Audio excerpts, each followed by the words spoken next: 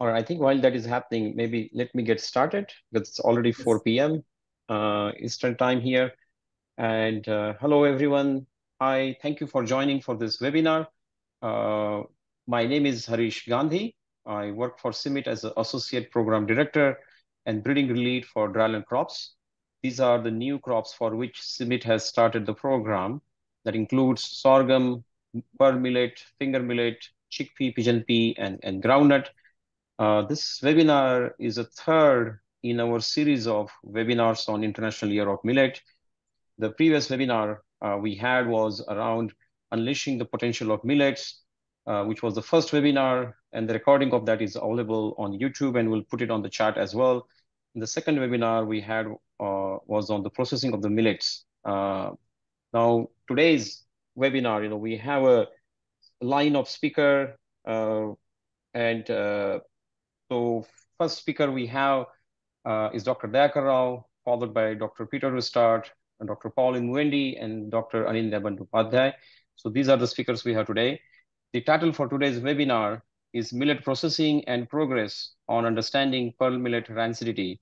And so who are joining us from different parts of the world, just like to guide you on various interpretations which are available. So if you would like to avail this webinar in different language, click on the interpretation button at the bottom of your Zoom. Basically, it will look like a globe icon. And if you click on it, you will see various language options. To choose the language option you would prefer, we have it in English, French, Spanish, and Hindi. Okay, so with that, let me first try introducing the first speaker today. Today's first speaker is Dr. B. Dayakar Rao.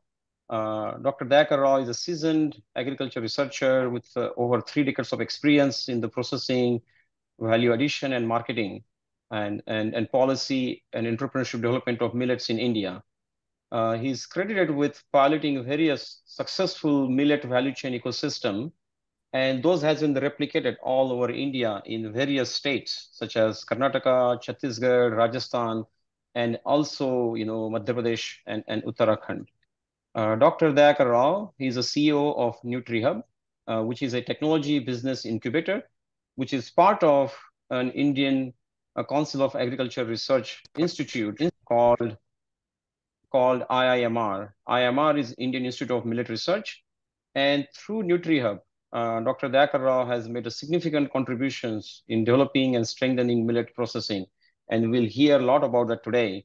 And that has created a huge value addition for millions of farmers because there was a huge demand issue for millets in 2007. Dr. Dayakar Rao has developed over 60 technologies and over 50 value-added products and created over 200 recipes with his team, at NutriHub.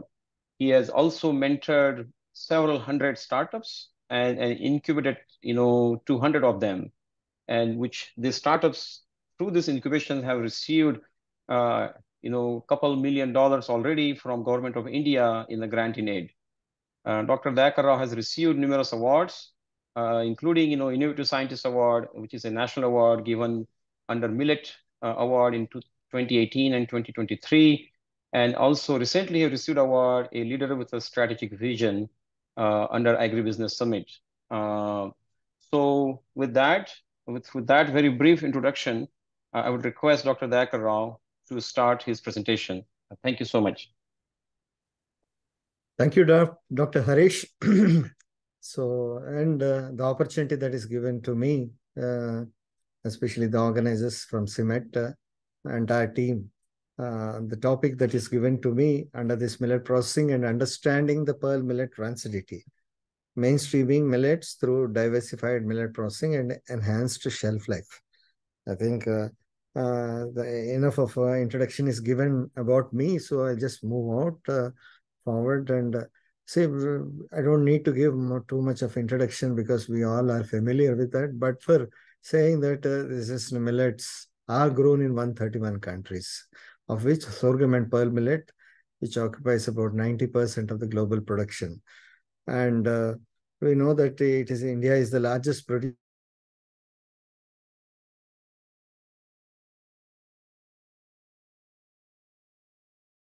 millets that are there, and India also accounts 85% of the Asia's production also. Now, if you want to historically know what's happening here about the millets, in fact, the story of uh, decline in millet production and consumption, which is very pronounced over past 7 decades. Now you see that it is being stabilized. But nevertheless, the extent of the decline in area under different sorghum is about 70%, primarily occupied by maize, cotton, sorghum in some of the Deccan Plateau, and then pearl millet in the northern part, especially the Rajasthan and the Gujarat side, which again maize, mung bean, and cotton are being. These are dryland cereals, as you know that. Finger millet again up to 53%. It is in the southern part and also northern part where maize and cotton. Maize has been a common crop across this. Small millets, about 6 small millets that are grown, especially in Madhya Pradesh, Chhattisgarh, and other places. We see that they were eroded primarily because of soybean, maize, and cotton. There were several reasons. Of course, the policy green revolution that has come, and we were looking for the quantity fulfillment of our food needs. But then we see today that we have rediscovered saying that nutrition security is far from achieved. So food to nutrition, so we are moving towards that. Of course, there are other things, but one of the major thing is about, as we are talking about the processing, lack of convenience in consumption, especially the type of the patterns of consumption that are there in India speaks just like a tortilla type, where Mexico, that is the primary form of consumption. To make it is very difficult, and because lack of gluten, and so we are going to talk about it in addition to the other input as well as output factor, output incentive factors that has led to the erosion of this.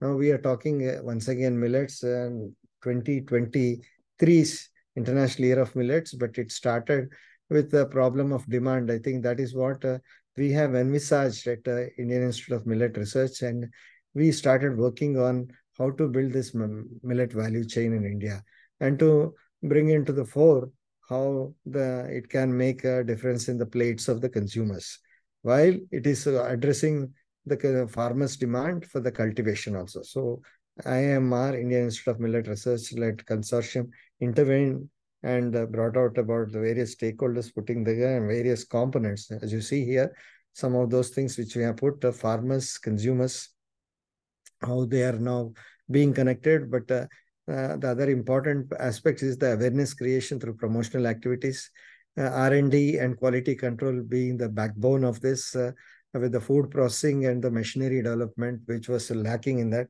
Of course, while we built all these things, we brought about the entrepreneurship development. Millet as a model crop to establish a value chain. There were about, under World Bank project, that we have attempted about 51 commodities, of which the millet model stands to be very tall. Now this model is to be replicated to other millets also. So the basic components as are outlined here, perhaps the policy is missing, but then the 6 major components in addition to the policy are backward integration, where on-farm production, because creating a commercial color to that, because they were grown by the farmers for their own consumption. Now it is moved on with the help of ITC, a multinational, Indian multinational, with which we were trying to work how the technology backstopping can be given to the farmers, and then bring in a commercial color to that. Also providing a very, because being a core institute of on the crop improvement, we thought that by identifying the end product specific cultivars for various processed products, so that was also identified. But the major intervention that has come is about the diversification of processing technology with the State Agriculture University. We removed the inconvenience that were existing primarily because of lack of gluten, and brought about ready to eat and ready to cook millet based value added product technologies, and standardized them, and worked on the shelf life of those, and of course taking on to various other parameters with regard to the nutrition nutritional evaluation and certification was very, very vital for us, because the crucial part of why millet should be brought again, the nutritional evaluation and certification, the wisdom prevailed us, so that we went ahead with the clinical trials and brought about the evidences for various claims that which we are bringing up, apart from making some sort of a simple organoleptic evaluation of these recipes that are brought out. And they were brought in, of course, on par with the rice and wheat, the products. Then after that, we have registered a brand called Eat Right, because that was the first brand that one has to pilot and show that this domesticated crop can be commercialized. So the pilot commercialization of sorghum products in a city where from the southern India, we did some piloting, and that was a landmark decision to launch its Indian Institute of Millet Research brand, which is called Eat Right.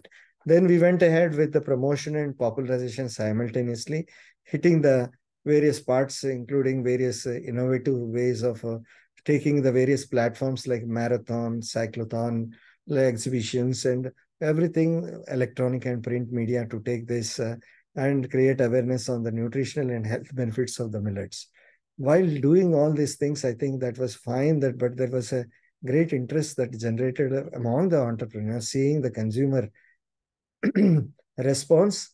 They have come forward. They wanted to really just get invest money in this, and then a lot of startups came, started, and we were providing not only entrepreneurship development but providing the technology licensing, so that they may take these things. These are unheard for them as far as the millets are concerned. Looking into millet pasta, vermicelli, and all are. So in addition to that, we were also trying to build up the policy aspects also, and sensitize the governments, so that the millets can be brought back. So, but the real, the historical moment happened when we started realizing that there is a need for us to commercialize them. So, not only just after piloting, but we have established Nutri Hub, a technology business incubator supported by Department of Science and Technology, Government of India, has become a commercial facade of Indian Institute of Millet Research, wherein we started giving wings to the millet entrepreneurs, which was very vital. And it also coincided subsequently with the COVID presence, and that has, in fact, when all other markets were down, we saw there is an upsurge in millet entrepreneurship, where the immune nutrients that are present in millets were very well appreciated by the consumers across all over India. So now we have two flagship events, Engrain, that is a seed support funding, where we provide for those who are already into the millet business for 1 year. Then we give all the support up to 25 lakhs Indian rupees.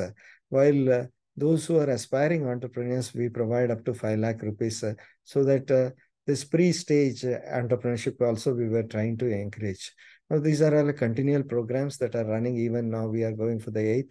Now, so far, we have supported about 100 entrepreneurs with more than 11 crores of money. But most important thing is that we have handholded more than 200 under NutriHub. While we see the growth of this entrepreneurship happened, that for more than 600 entrepreneurs have come up in past 6 years, directly or indirectly. NutriHub has become a backbone in providing, whether they are incubated with us or not. But most of them, 34% of them, are women. And we see that their resilience is quite good. And in terms of employment, in terms of investment, in terms of the social impact, I think we have a very good track record, reaching more than 5 million farmers that are linked, and 15 states out of the 25 states that are present in the country that we made our thing. Now we are expanding further. There are several licenses we have given, but 77 technologies developed. From zero technologies, there was no technology. The value-added products, 77 from various millet crops, and 34 value-added products we are commercializing under our own Eat Right brand. But now our concentration is primarily on that, and take things forward to make more end of the type of the products that which we brought are really just commendable in terms of, because the lack of gluten, what happens is that primarily you will not be able to make, because the gelatinization doesn't takes place, that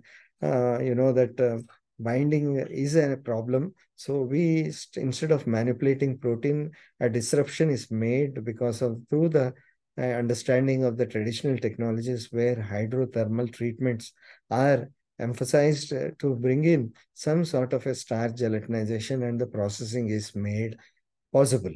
Now, we led breakfast cereals and beverages, staple foods in different segmentation that which we made, and we saw that how the entrepreneurs across have taken the various technologies. Now, even though we provide a grant in aid facilitated under RKVY, there is a program of the government of India, but we see some of our own startups getting the venture capitalist other than the government funding, so that they should be able to supply. So I think this speaks about the commercialization and the strength that the sector is assuming. And of course, as we see that where the demand was a major problem, but the end of the year with the type of the awareness that is created, we saw that there is a demand is short by 40%. And now we are again researching and really looking into the ways and means how the productivity can be enhanced and all this. Now, facilitating millet promotion through multi-stakeholder linkages was very, very vital for us. We see that hot extrusion, Nutribar, the big companies, some of them are like PepsiCo, Tata Consumer Products, which are big names, Nestle, India, Britannia, Unilever, and other companies like Booler and others are also on our board. So we are trying to see how these industries can really just link up with our farmers and bring in value to the farmers at the backward, and in the forward, the startups can also be linked so that the share of that consumer rupee can be equitably shared by all the stakeholders. So though there are several state millet missions that which we are working with the governments and providing all that strength, because this has become a very important for us to really just pronounce and go from one stage to other. And of course, the startup incubation is one of the key activity of the NutriHub. And then there were several challenges in millet value chain, which we have now we see that which were addressed. But then as the millet challenge, it is being scaled up across pan India, we find that there are challenges in terms of low productivity of the small millets. And when there is an intensive cultivation pests and diseases, there it could come up, then declining cultivation area. This is another challenge. So because in the short term that the producers are not able to get a due share in the consumer rupee, and then this way we can move forward. But primary processing challenges, primarily I would like to outline that shelf life of the processed grains, which is very, very important, which is part of that. In addition to regulations, the grades and standards establishment. With regard to secondary processing challenges, gluten-free limitations occur so that we could go only to sometimes partial replacement of millets with that of the entire currently used raw material like wheat and rice. So again, in the shelf life is better in case of secondary process challenge rather than the primary processing. And of course, we have the machinery aspects that which we are mechanization of the machinery, which is in due course. And we are very strong in that, I think, as India would take and really provide that there is no need for us to really limit. And of course, marketing and policy will take place. And then this overcoming the challenge in the millet processing for enhanced shelf life. That's what we see. Some of the pictures shows that the mechanization, where it went, and the type of products that are being brought out, including the analog rice and the diversification that is that which we would like to take it to the other thing. Now, IMR has broken the inconvenience through innovation, product-specific cultivars we brought out, nutrition profiling we made for 250 cultivars, and these crops are screened for some time, and tackling the absence of the gluten, as I have already said, and diversified technologies. So the range of technologies from semolina to rice analogs, you can see how these products are all made out of millets. There are some constraint in baking, but we are able to overcome there also with a multi-gravity. Now coming back to rancidity in millets, which is primarily rampant in you see in pearl millet, challenges in processing. So it causes fats and oils to deteriorate and develop an unpleasant odor. That's what various factors Dr. affect Rao, shelf life. Yes, thank you Yeah, for yeah, you have reminding. 5 minutes. Yeah. Thank you. High fat content, enzymatic reactions, moisture content, and microbial growth and lipase activity. After tackling the lipase activity, the lipoxygenase is another thing. But identifying the rancid product of odors and of flavors and bitterness. This presence of high fats in the germs of a germ of seeds, along with extremely active lipase, is resulting in that. So, rancidity could be three types, but out of which hydrolytic oxidative rancidity we need to cut off. Now, we see that there are several current technologies for shelf life and which we're trying to bring about shelf life and improvement up to 2 months maximum. So there is a great need. If it, as a grain, there is no problem. But once you open that, process it and make it, then it opens for the lipase activity. And this is what we see that there have been several pre and post process method conceived and which will enhance the shelf life. We are just trying to get into the low hanging fruits by going for not just application of preservatives like enzymes, antioxidants, and each technique will be evaluated based on the effectiveness. And some work is also happening with regard to the packaging system.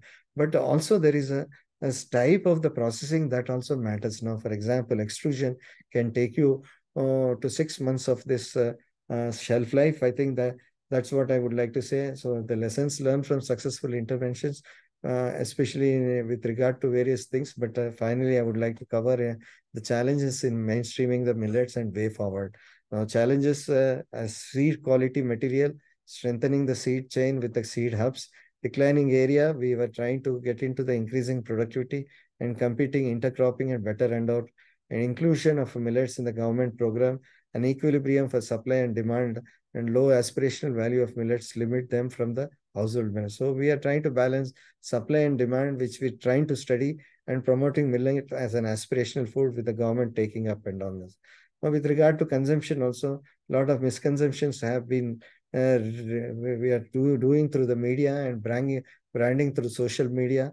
From poor man's crop to now it has become a rich man's, but we would like to mainstream and creating a awareness because they can even all others people we're trying to market segment and provide different types of products for different private sector engagement in millet value chain has been a very great strength.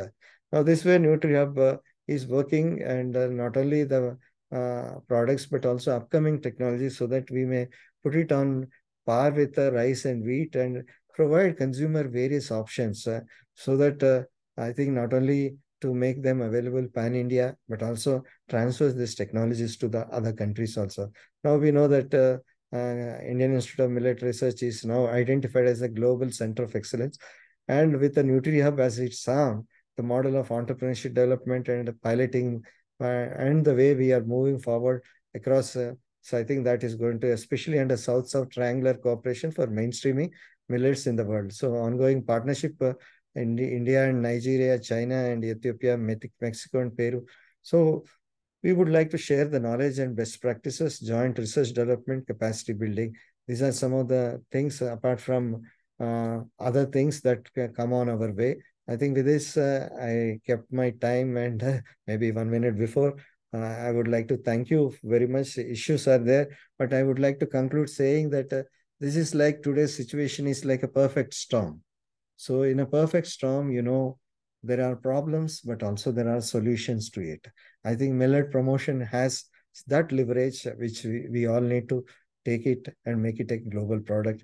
And India would like to serve as a global hub of millets. Thank you very much. Thank you so much, Dr. Dayakar. That's a very, very nice and impressive presentation of all the work which has happened at NutriHub and the Global Center of Excellence at IMR. And I just like to remind all the participants, if you have any question, please use the Q&A section of the Zoom and post your question. And Dr. Rao, there is already one question, and you please, if you can, don't mind, try to answer it online, but we will come to it as well live. Now we'll move to our second speaker, and it's my pleasure to introduce Dr. Anindya Bandyopadhyay. He's currently works as a genome editing lead and head of biotech at CIMMYT, and he's currently based in Mexico, our headquarters. Anindya completed his PhD from International Rice Research Institute in Philippines and on plant molecular biology. And later on, he finished his postdoc from University of California, Berkeley, and University of Kentucky in the USA. Anindya has a long and professional career with several renowned organizations all around the world. He started his career after his postdoc back again at Erie under C4 Rice Consortium, where he supervised and led plant biotech and gene editing work. Later on, he worked for Syngenta, in where he led multi-country, multi-crop genome editing program. Before joining CIMMYT, Anindya worked as a vice president for synthetic biology for Reliance Industries Limited at India. So Anindya is going to talk about a Shelf Plus project, which is a genome editing project currently CIMMYT is running, and give his thoughts around how we can improve the shelf life of pearl millet. Anindya, over to you. So can you see my presentation? Yep, we can see your presentation. Yep, you are good to go. Okay, just a second. There is something came in my... just a second. No problem. It's okay, right? Yep, we can see it. Okay. So thank you, Harish, for introduction, and Dr. Rao for very nice prelude of the whole thing, and gave an overview of the millet, its importance and some challenges. So I am not repeating those things. Pearl millet, as we know, that a nutrient-dense and gluten-free cereal, so we consider it as a superfood. And due to rancidity, pearl millet remains underutilized. So after milling for 5 to 7 days, you can use it, but after that, you cannot use it anymore because of the rancid character and a foul smell. Now, India is the largest millet producer in the world, followed by Niger, Mali, Nigeria, Sudan, and Ethiopia. But rancidity makes it underutilized crop for all of these countries. So if we can change the shelf-stable from rancid flour to shelf-stable flour, then reduce drudgery for women, supply chains will be nice, nutritional benefits will be provided, and income opportunities for smallholder farmers can be provided. So what is rancidity? I will just talk briefly. There are two types of rancidity happens. One is hydrolytic and one is oxidative. So during milling, the bran and germ layer ruptures and releases endogenous enzymes. So that enzyme comments the hydrolysis of stored lipid and gives rise free fatty acid. And also in the oxidative rancidity, so polyunsaturated fatty acid is developed, and which leads to aldehyde oxylipid products and oxylipins. Similarly, free fatty acid gets converted to aldehyde oxylipin products. So these products, the red ones, aldehyde oxylipin lipid products, these has foul smell. So how to get rid of it? So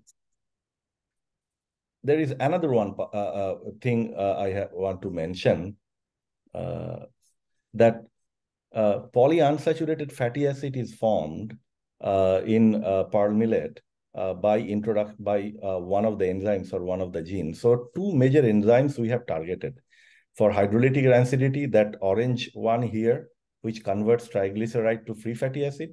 And we have also targeted these purple one, where oleic acid gets converted to linoleic acid. So if we can stop, we can reduce the polyunsaturated fatty acid production inside of the pearl millet flour. So two things: create inactive mutant alleles of candidate gene, which have been functionally validated in the yeast system to lower lipid degradation activity during flour storage. So this is already in yeast, people have checked that if you change these genes, so B here, triglycerol to carbonyls, and then rancidity off order and shelf life becomes reduced. So we will use CRISPR-Cas9 system to change this triglycerol to hydrolysis. And also we will use another one knockout by CRISPR-Cas9 so that fatty acid to oxidoreductase formation doesn't happen. So polyunsaturated fatty acid becomes less and monounsaturated fatty acid becomes more in the pearl millet flour. So 2 genes we have found after a lot of search in bioinformatically and previous work from previous work on yeast.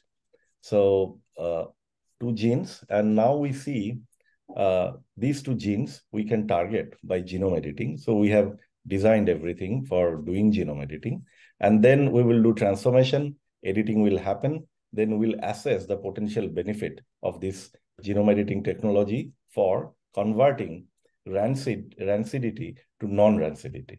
So here I'm not going in detail. So these are the genes we amplified. Gene 1, 2 variants of gene 1 we amplified, gene 2 we amplified. There are 2 variants. So how we did that and what are the primers used, what kind of cloning we have used, I am not going in those details. And then sequence confirmation was done. And we found there are few exons and few introns as we expect in any gene. And we targeted early exons, exon 1 and exon 2 of each of these genes so that we can cut there by CRISPR-Cas9, make a double-strand break, mutation happens. And then due to mutation, these 2 genes doesn't work. And if these 2 genes are stopped from working, then our flour, pearl millet flour, will not be rancid. Now, specific gRNA, while designing, we could find there are certain U6 promoter, Ziamase U6 promoter was used, which is very good in driving the gRNA so that it can go and carry Cas9 with it, and Cas9 can cut the gene and stop it from working. Now we have used one thing we are doing at CIMMYT. We are not taking any model plant, or we are not taking any easily transformable lines. Rather, we are taking our elite lines. So here I have mentioned some of the elite lines which we are trying. So directly editing in elite line will reduce the downstream breeding time. So we checked many, and out of these 7 elite lines, we could transform 4 of them very easily, and we are standardizing that further. So we are using immature embryo. Then through callus pathway, we are taking it to downstream further development. And then you can see gradual movement towards regeneration. And we could develop a protocol which takes only 63 days.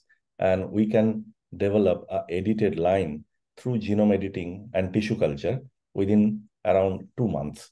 So this is CIMMYT, it is developed in CIMMYT, Mexico. And what is the timeline? So we have thought we will finish this by end of 2024, the last one. Pieter and others, they will talk about their involvement. This number 4 is mostly engaging value chain stakeholders for finding doing the value chain analysis, then identifying consumer demand, and design of gender international interventions for pearl millet value chain development. Initially, we will do it in Kenya and Burkina Faso, and then gradually we will take it to other countries. And 1 to 3, if you see, so gene-edited lines we are developing. We are here, 2023 end, and at least 1 to 2 nurse partners from Nigeria and Kenya, short-term training we have given, and we have plan of giving more training, how genome editing could be used for taking out the rancidity characteristics of pearl millet. So this is our timeline, and by 2024 end, we expect we can tell scientific community and general public that we are hopeful that we have done genome editing, and we have got rid of 2 genes which were basically giving these rancidity characteristics in pearl millet flour. So absence of these two genes, pearl millet will not be rancid, and we'll be able to use for longer time, and downstream product development will be easier. So Anindya, you have, okay, you're done. All right. So, yeah, I'm done. Thank you. And this work has been funded by Bill and Melinda Gates Foundation. And I thank CIMMYT CGIAR for all kind of support. Thank you very much for attending the seminar. Thank you all. Thank you, Anindya. So I think it's very interesting to see the progress what Dr. Dayakar showed on the processing side, and also seeing this very upstream science on modifying the genes. Now, what we're going to understand is the value of this trait from our value chain partners. So let me introduce two speakers who are going to talk about the work they are doing in various countries in Africa, Dr. Pieter Rutsaert and Dr. Pauline Muindi.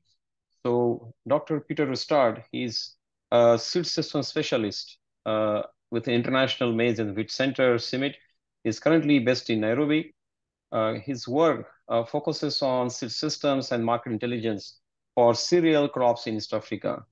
Before joining CIMMYT, he worked at, like Anindya, at International Rice Research Institute in Philippines, and he also worked as a research director for Hestec International, which is a market research consultancy firm in Belgium. So that's a Pieter. And my second speaker and the last speaker for today is Pauline Muindi. She's a research support specialist with CIMMYT, again based in Kenya, Nairobi. Her work supports the design and implementation of research studies on cereal seed systems, with a focus on understanding seed accessibility, choices, and preferences of seed in East Africa using quantitative and qualitative methods, right? So please welcome both of them for this webinar. Over to you, Pieter. Thank you very much for the introduction. I hope you hear me correctly. I'll share now my screen and put it into full slide modus. I hope this is all okay, Harish. Can you quickly confirm? Yep, it is fine. It looks fine. Okay.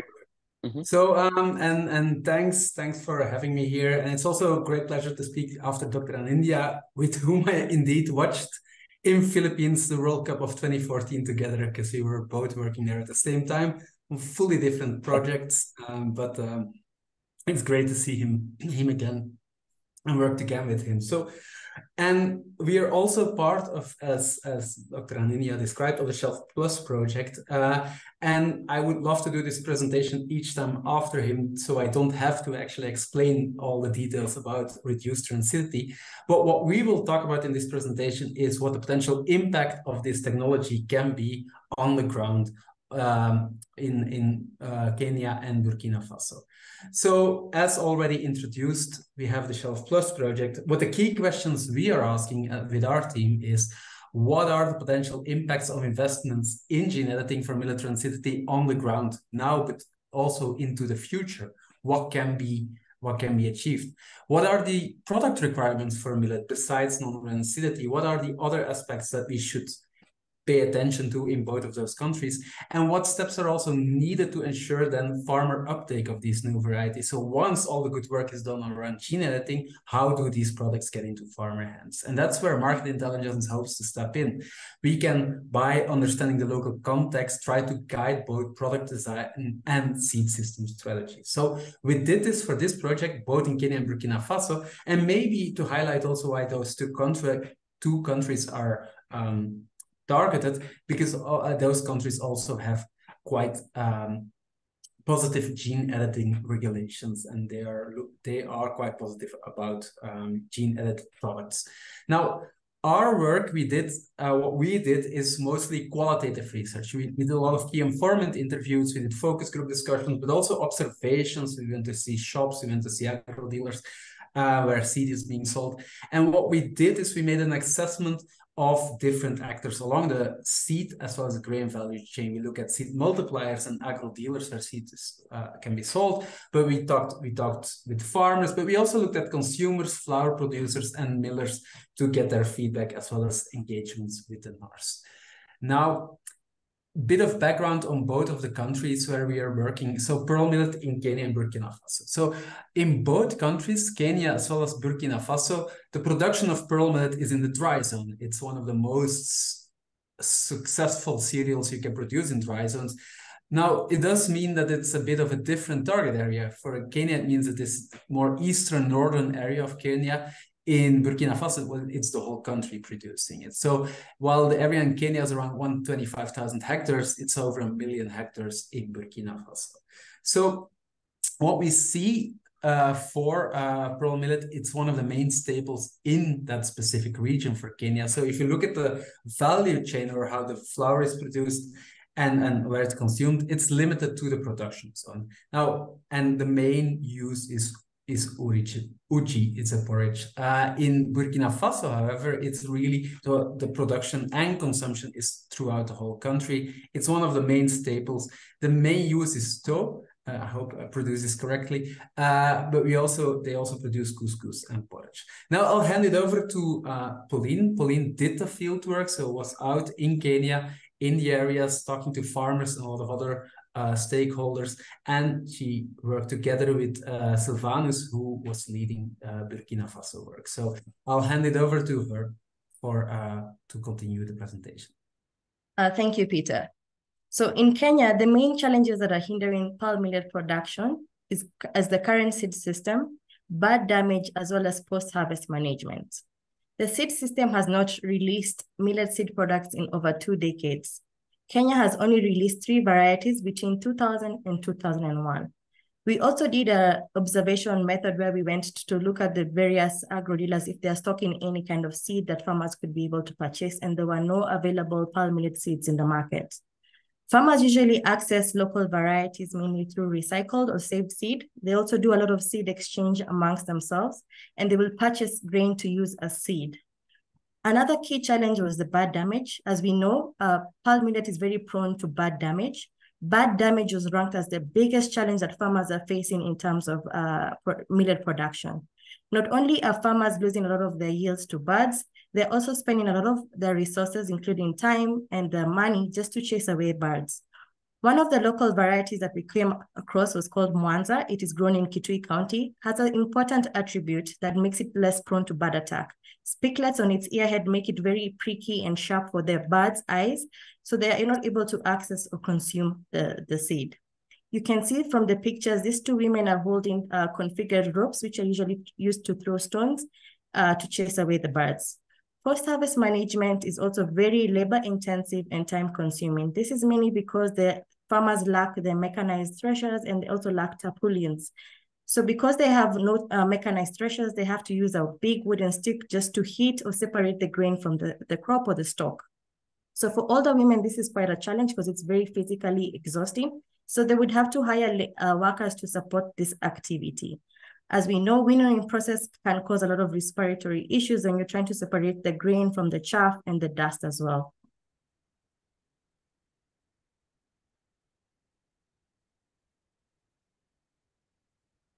In Burkina Faso, the pearl millet seed system is a combination of traditionally seed-saved tech practices, as well as formal efforts by the national research institutions such as INERA and other stakeholders such as seed companies trying to improve and release varieties to farmers. There have been many varieties that have been released in Burkina Faso, but in 2021, they released their first hybrid pearl millet variety. Pearl millet seed system has various actors, including the INERA, which is the National Agricultural Program, which works hand in hand and partners and collaborates with the private sector. This includes seed companies such as NAFASO, FAGRI, farmer groups, as well as seed multiplication to be able to develop the pearl millet breeding pipeline, as well as release more varieties into the market. The main criteria of seed selection is usually based on high productivity, drought resistance, because these areas are usually quite drought high, and then also the issue of early maturity and the resistance to post-harvest pests. Other challenges that were highlighted by different stakeholders, including the seed multipliers, includes the inefficiency of the seed system. As we know, the certification process in Burkina Faso is quite expensive, so this really hinders the ability to be able to release certified seeds. The lack of access to basic seeds is also a huge issue. And then lack of access to credit facilities that would be needed by the seed multipliers. According to farmers, the recurrent drought stresses, striker infestation, which always has a big impact on the amount of yields, it causes a lot of yield losses. Bad and also post-harvest usually is a big challenge. For the processors, the lack of adequate grain supply in the market is a big challenge. Currently, as we know, there's a lot of insecurity happening in Burkina Faso. So because a lot of the production of millet is happening in the rural areas, the transportation to the capital city of Burkina Faso is a big challenge because most of the processors are based in the capital center. Again, lack of modern equipment for processing. They don't have the equipment to make really fine palm millet flour. How does rancidity affect different value chains actors? In Kenya, rancidity was not a major constraint because they're dealing with other challenges, but it does inconvenience them because there's a lot of frequent visit to local mills and the amount of flour they can mill is quite low or small. There's also longer waiting time at the local mill. Sometimes a miller will require the customers to wait for other customers to bring in their grain so that he or she can be able to mill everything at once. Because this is an important food crop, there's a lot of frequent hand or mechanical milling done by women just to prepare porridge for the young children to go to school.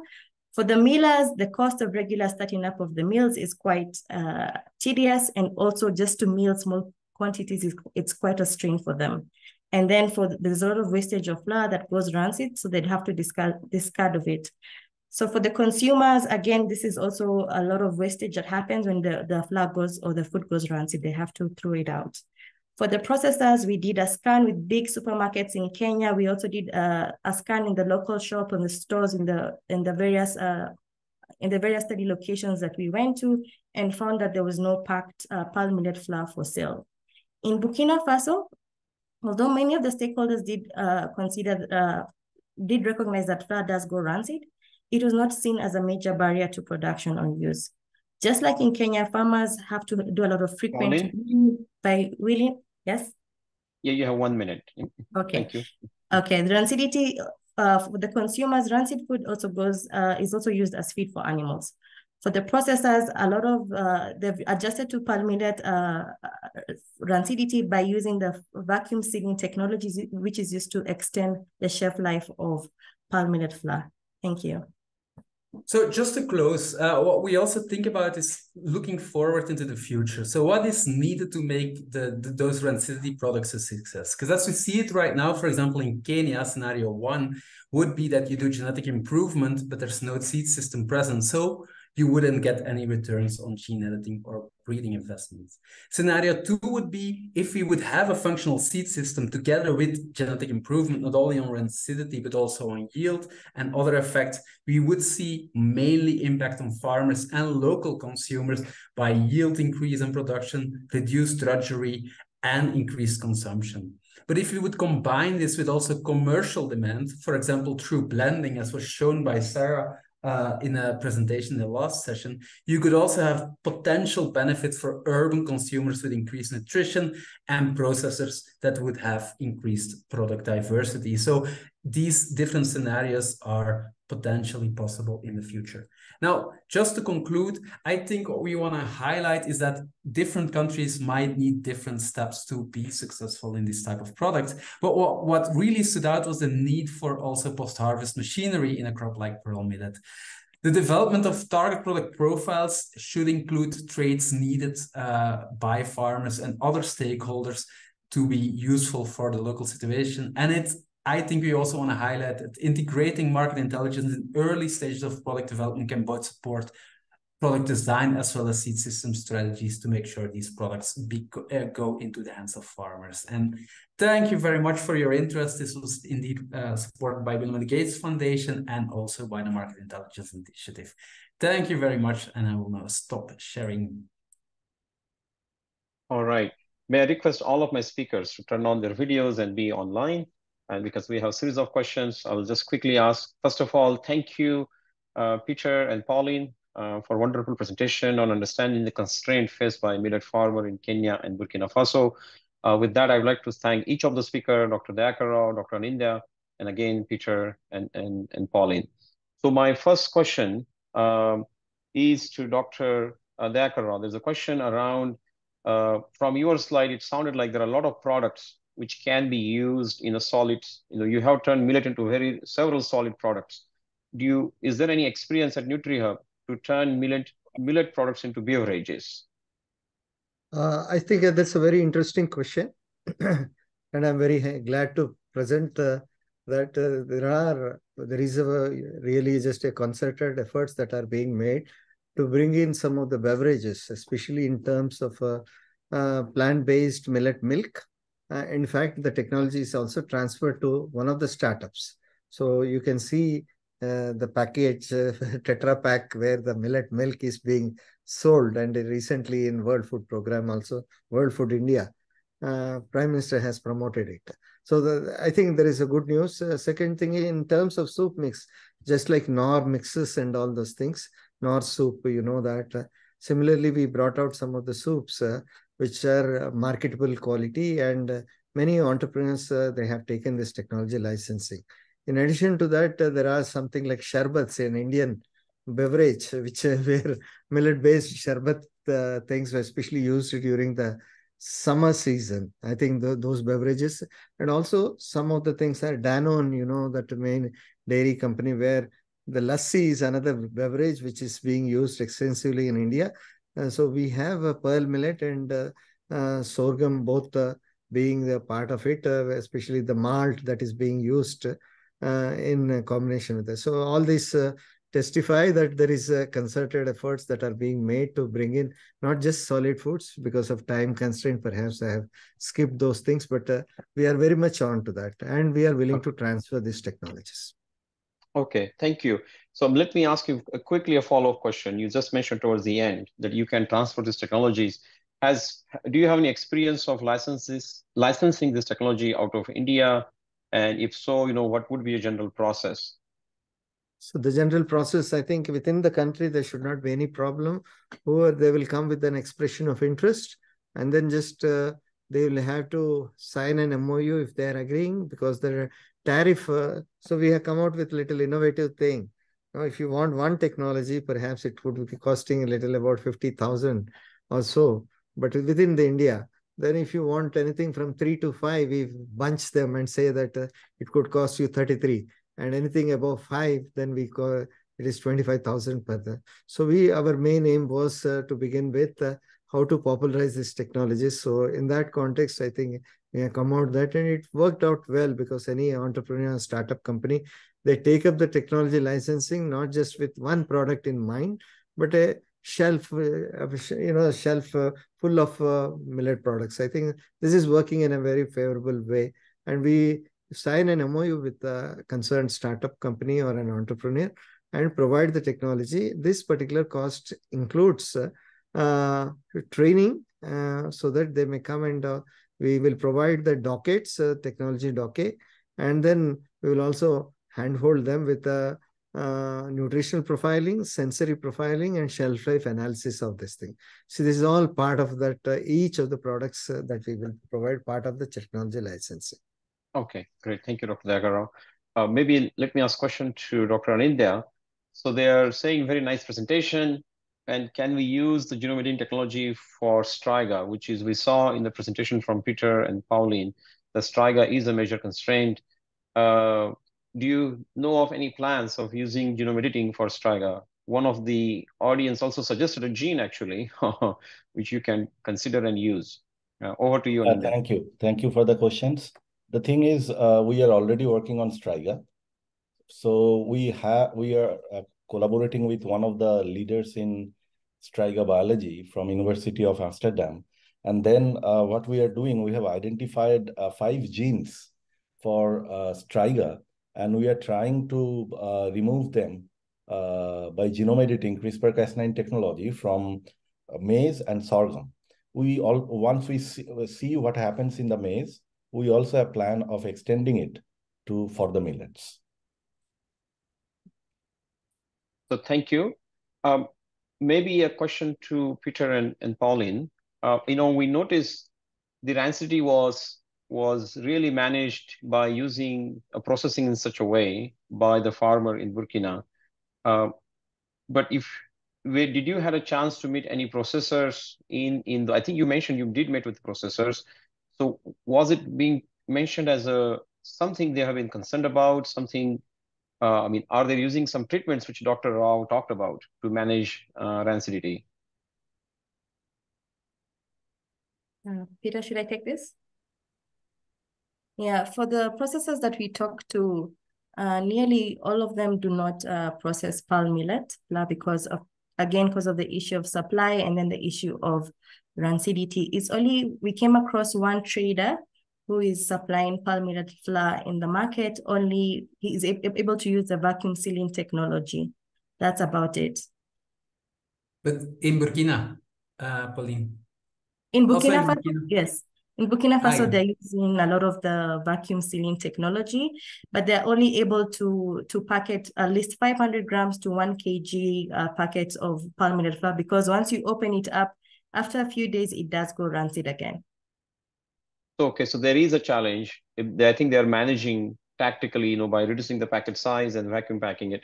So that way, once the consumer opens it, they can consume it within 7 days or 10 days, the product. Sure. So that, yeah. Okay. Okay. Now, I'm not sure if this is a question. I'm not sure if it's a question for Dr. Rao or Anindya. So it says how to control increased alcoholic acidity content in pre-packaged whole pearl millet flours. I'm not sure if, I mean, there are a lot of questions which are not relevant to the topic we had today, but I thought this could be related to the rancidity. So I'm not sure, Dr. Rao or Anindya, if you want to take a shot at it. I will repeat the question. It says how to control increased alcoholic acidity content in pre-packaged whole pearl millet flours.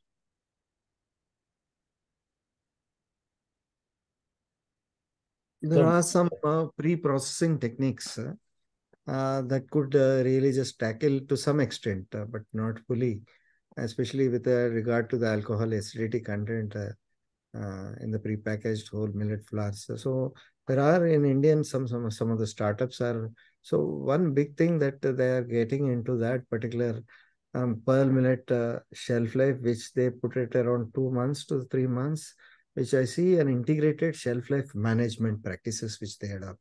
And one of the practices about the pre-processing technologies that they use by soaking, then again drying, and then coming out with that. And the second one is about parboiling the things and then making it a flour.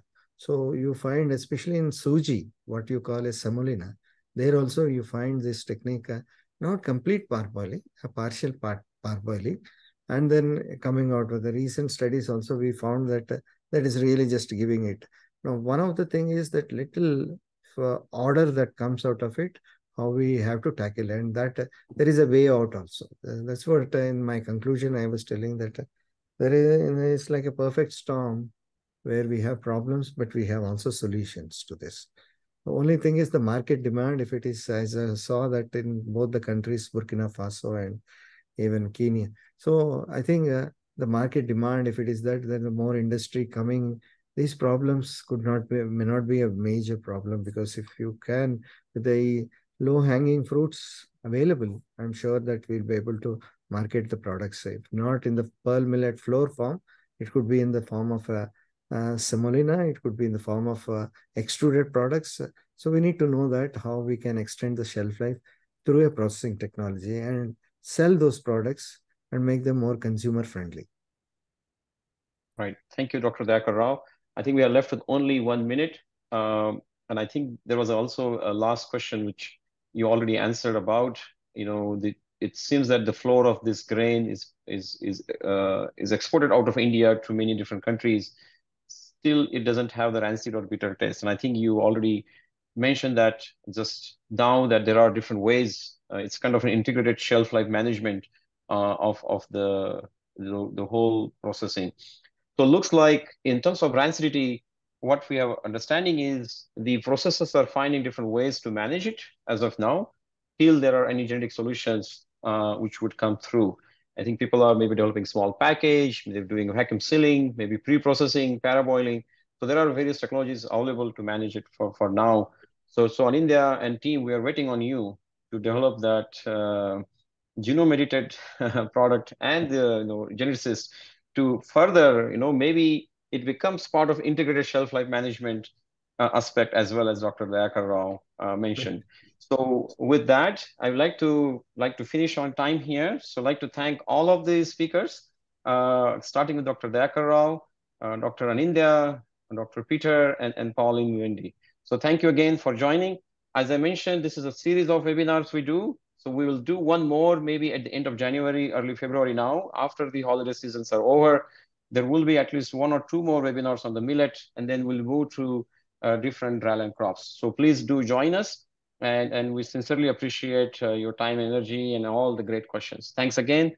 And good night or good afternoon or good morning, depending on where you are. Bye-bye. Bye. Bye. Thank you. Thank you. Thank you, Marion. Thank you all for coming. Thank That you, was a Harish, great presentation. and all my co-speakers.